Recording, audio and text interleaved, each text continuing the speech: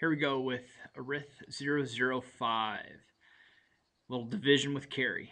So, first thing I need to do is group. Now, just to make sure, I'm going to count by sevens over here. This way, 7, 14, 21, 28, 1, 35, 42,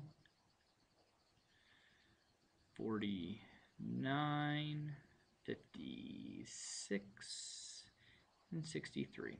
Now you notice I stopped at 9 groups of 7. Why? Because I can only fit one digit at a time up here.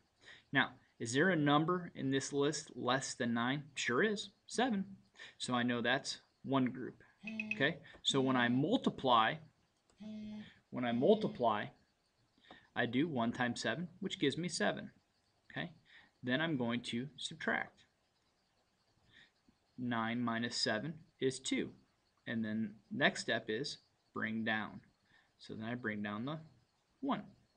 So after I bring down, I start way back up here at step 1. So how many groups of 7 fit into 21?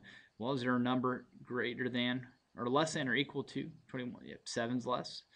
14. Oh, there's 21 exactly. So that's 1, 2, 3 groups. So I put a 3 up here. After I do that, I multiply.